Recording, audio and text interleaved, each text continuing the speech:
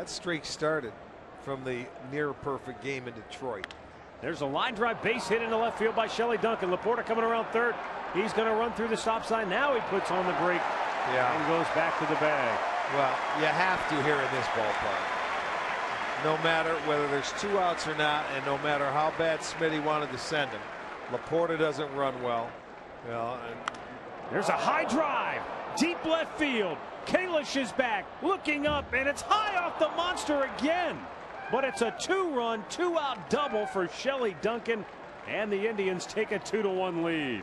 Well, they finally get that big hit with a runner in scoring position, and Duncan, I thought that ball was out of here. I don't know how it stayed in, but it hit high off that wall.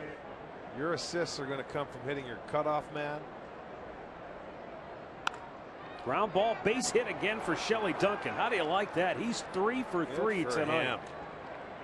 And the Indians have something brewing once again against John Lackey. And I'll tell you what, the Indians have swung the bats very well. Peace. Shelley Duncan, a career high 4-hit night. Beautiful. It was already a career night with 3 knocks, and he says, what the heck, let's make it a really big night. When you're having a night, you might as well have a super one. He's thrown a guy out in home plate.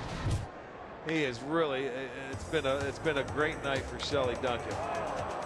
Got the big base hit off the monster, almost hit a 3-run homer there, and just continues to get base hits. That's hit number 4 tonight.